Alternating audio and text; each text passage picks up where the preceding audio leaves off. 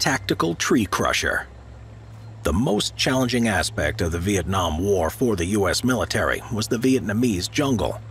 The Viet Cong fighters were skillfully using its features both to hide from their enemies as well as to make surprise ambushes on them.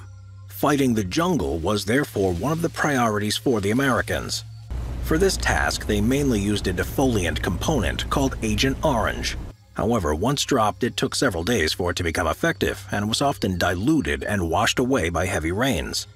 As an alternative in reducing the jungle, the Army used specialized bulldozers that were nicknamed Rome plows. These were effective in clearing the forest, but not as quickly as the Army required. In 1967, the 1st Logistical Command came up with an idea to use civilian monster tree crushers for the task. Since each tree crusher was $300,000, the Army decided to lease 2 crushers for a period of 6 months.